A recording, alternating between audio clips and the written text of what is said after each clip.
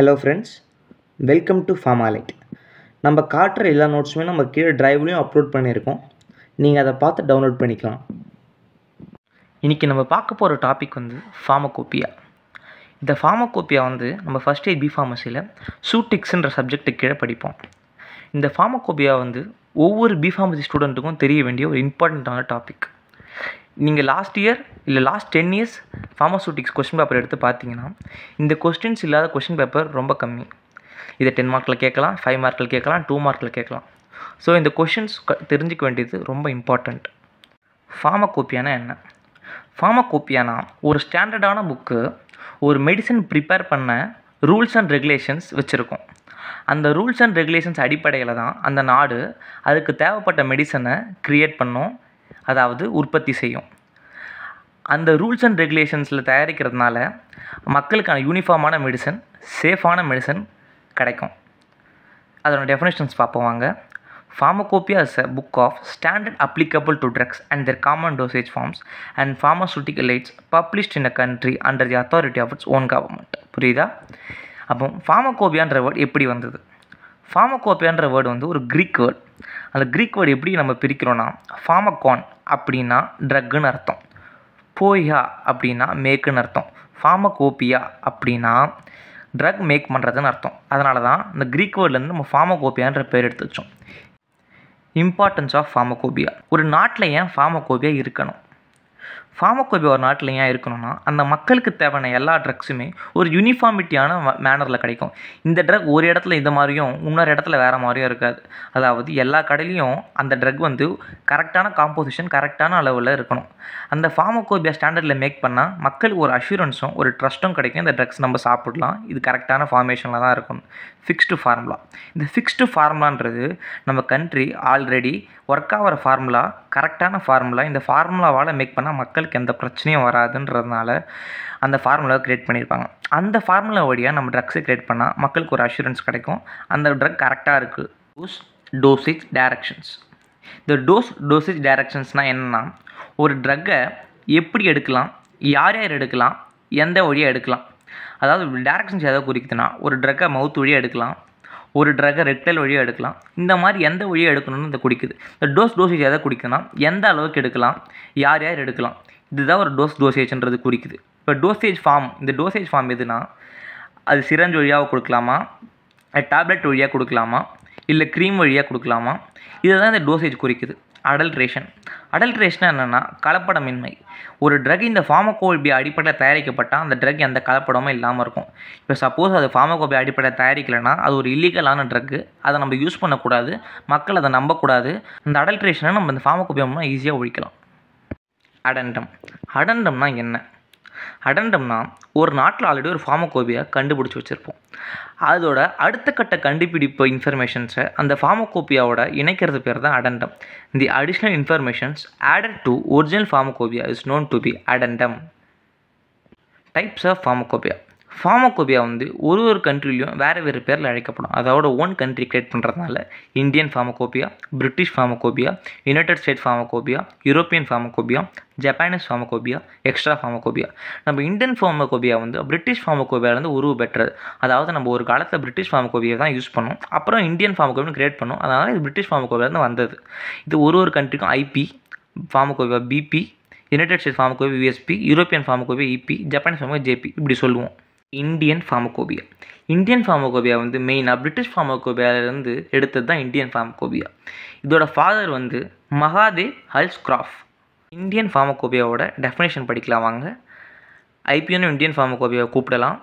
IP is an official document means for overall quality assurance of pharmaceutical products marked in India by the way of contributing on their safety, efficiency and affordability. இந்த IP Indian pharmacopoeia பீப்புளுக்கு ஒரு assurance கொடுக்குது. அப்புறம் அந்த pharmaceutical ப்ராடக்ட்ஸோட safety, control, அப்புறம் அதோட affordability எல்லாமே இந்த ஐபி தான் முடிவு பண்ணுது. IP contains a collections of standard procedure of analysis and specification for drugs. ஒரு ட்ரக்ஸோருக்கு ஸ்டாண்டர்டான ஒரு rules and regulations IP contain பண்ணியிருக்கு. Indian Pharmacopoeia is published by Indian Pharmacopoeia Commission (IPC) on behalf of Ministry of Health and Family Welfare, Government of India. அதோட எதன் அடிப்படையில் இந்த pharmacopoeia create ஆகிருக்குன்னா ministry of health and family welfare government of India. The first edition of IP was established in the year 1955 and its addendum was established in the year 1960. The following table shows the edition of IP and its addendum. இந்த டேபிளை நல்லா பார்த்துக்கோங்க. இது ரொம்ப முக்கியமான table. நீங்கள் 5 மார்க்லேயே 10 மார்க்லேயே Indian pharmacopoeia பற்றி எழுதுகிறப்போ அதோட எடிஷன்ஸ், அதோட அடண்டம், அதோட வால்யூம் நீங்கள் எழுதுனா தான் உங்களுக்கான நல்ல மார்க் போடுவாங்க. இது கரெக்டாகவும் இருக்கும். இதை நீங்கள் வேர்ட்ஸில் எழுதுனீங்கன்னா it's more valuable for your marks. First edition வந்து 1955 கிரியேட் பண்ணியிருக்காங்க. அதோட அடண்டம் வந்து 1960 இருந்திருக்கு. அதோட வால்யூம் வந்து ஒரு வால்யூம் இருக்குது. செகண்ட் எடிஷன் வந்து 1966 கிரியேட் பண்ணியிருக்காங்க. அதோட அடண்டம் வந்து 1975 இருக்குது. அதோட வால்யூம் 1. எடிஷன் 3 அதாவது 1985 கிரியேட் பண்ணியிருக்காங்க. அதோட அடண்டம் எப்போ ஆட் ஆகிருக்குன்னா 1989லையும் 1999லையும் ஆட் ஆகிருக்கு. அதுக்கு 2 வால்யூம் இருக்குது. ஃபோர்த் எடிஷன் வந்து 1996 கிரியேட் பண்ணியிருக்காங்க. அதோட அடண்டம் வந்து 2000, அப்புறம் 2002 ஆட் பண்ணியிருக்காங்க. அதுக்கும் 2 வால்யூம் இருக்குது. ஃபிஃப்த் எடிஷன் 2007 கிரியேட் பண்ணியிருக்காங்க. அதோட அடண்டம் வந்து 2008, அப்புறம் அதோட 3 வால்யூம் இருக்குது. நெக்ஸ்ட் எடிஷன் வந்து 2014 கிரியேட் பண்ணியிருக்காங்க. அதோட அடண்டம் வந்து 2015 கிரியேட் பண்ணியிருக்காங்க. அதோட வால்யூம் வந்து 4. நெக்ஸ்ட் எடிஷன் வந்து 2018 கிரியேட் பண்ணியிருக்காங்க. அதோட அடண்டம் வந்து 2022 இருக்குது. நீங்கள் நிறைய புக்கில் வந்து இந்த 22 அடண்டம் வந்து இருக்காது. 2018 முடிஞ்சிட்ருக்கும். இந்த 22 அடண்டம் வந்து ரொம்ப முக்கியம். ஓகேவா? அதுக்கு மொத்தம் 4 வால்யூம்ஸ் இருக்குது. இப்போ நம்ம இந்தியன் ஃபார்மகோபியா பற்றி பார்த்துட்டோம். ஸோ பிரிட்டிஷ் ஃபார்மகோபியா பற்றி நெக்ஸ்ட்டு பார்க்க போகிறோம். பிரிட்டிஷ் ஃபார்மகோபியாவை பிபின்னு கூப்பிடலாம். British pharmacopoeia is the national pharmacopoeia of United kingdom. It is an annually published collections of quality standards for medicinal substance in the UK, which is used in the pharmaceutical research, development, manufacture and testing. நம்ம முன்னாடி எல்லா pharmacopoeia, Indian pharmacopoeia and ஃபார்மகோபியாவோட main definition பார்த்தோம் இல்லையா? அதாவது ஒரு பீப்புளுக்கு ஒரு நல்ல அஷூரன்ஸும் ஒரு குவாலிட்டியான ட்ரக்ஸை கிரியேட் பண்ணுறதுக்கு இந்த ஃபார்மகோபியா யூஸ் ஆகுத மாதிரி இதுக்கும் அதே தான் நம்ம எழுதியிருக்கோம். அதே தான் டெஃபினேஷனும் கூட.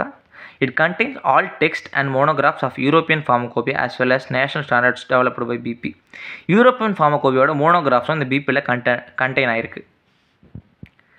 சார்லஸ் ரைஸ் இவர் தான் இந்த பிபியை ஃபஸ்ட்டு கண்டுபிடிச்சார். அதாவது ஃபாதர் ஆஃப் பிபின்னு யாருன்னு கேட்டிங்கன்னா Charles rice. The first edition of BP was published in the year 1864. நம்ம உங்களோட இந்தியன் ஃபார்மகோபியாக்கு எழுதின மாதிரி பிபிக்கு அதோட எடிஷன்ஸும் அடண்டமும் ரொம்ப பெருசாக எழுத வேணாம். ஒரு 3 பாயிண்ட் ஷார்ட்டாக எழுதிட்டா போதும். இதை மோஸ்ட்லி 5 மார்க்கில் தான் கேட்பாங்க. ஸோ இது கூட இந்த 2 பாயிண்ட் ஆட் பண்ணால் ரொம்ப வேல்யூபுளாக இருக்கும். It consist of 2 sections, part 1, part 2. Material மெடிக்கா, part 2 வந்து preparation and compound. The following shows the editions of BP. இது பிபியோட எடிஷன்ஸ் பாருங்கள். சிம்பிளாக 3 பாயிண்ட்லேயே நம்ம எழுதியிருக்கோம். தி new edition of BP is published at the intervals of every 5 years. 1948, 1953, 1958, 1963, 1968, 1973.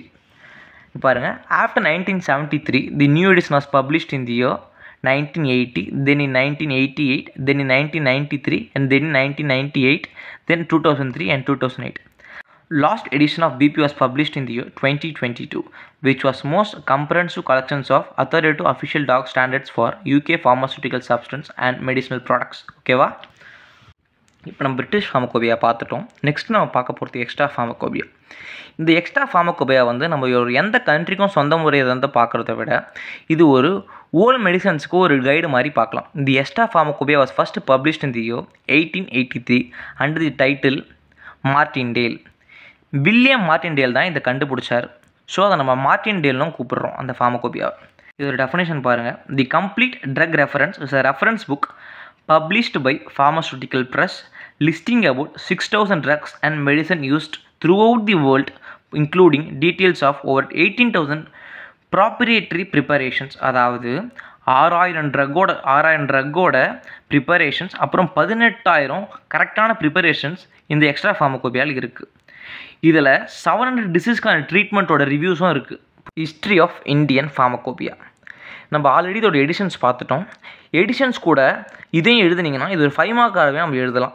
இதில் நம்ம என்ன பார்க்க போகிறோம்னா இந்தியன் ஃபார்மகோபியா ஒரிஜின் அது எப்படி கிரியேட் ஆச்சுன்னு பார்க்க போகிறோம். இதுக்கு முன்னாடி ஆல்ரெடி எடிஷன்ஸ் பார்த்துட்டோம்.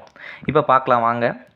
The government of India through it's letter number 2338 dated 26 January 1944 directed to the Drug Technical Advisory Board list the medicine used in India which are not mentioned in BP.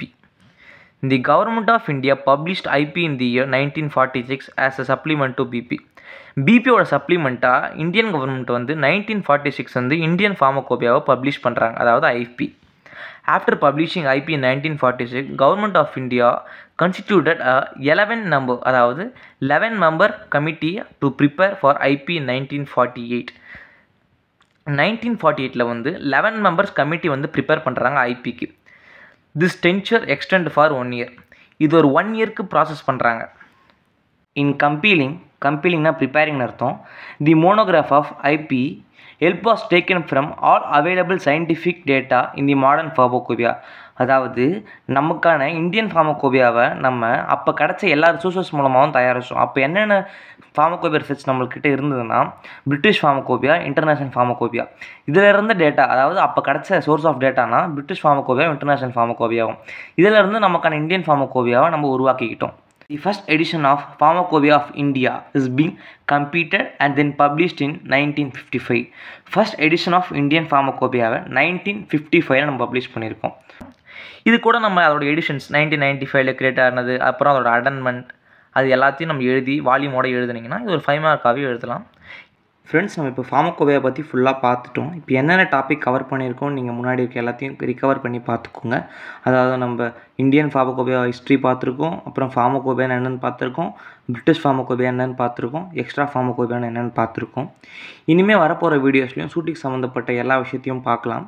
மற்ற B Pharmacy first year சப்ஜெக்ட்ஸ்க்கான எல்லா வீடியோவும் நம்ம upload பண்ணுவோம். Thank you friends.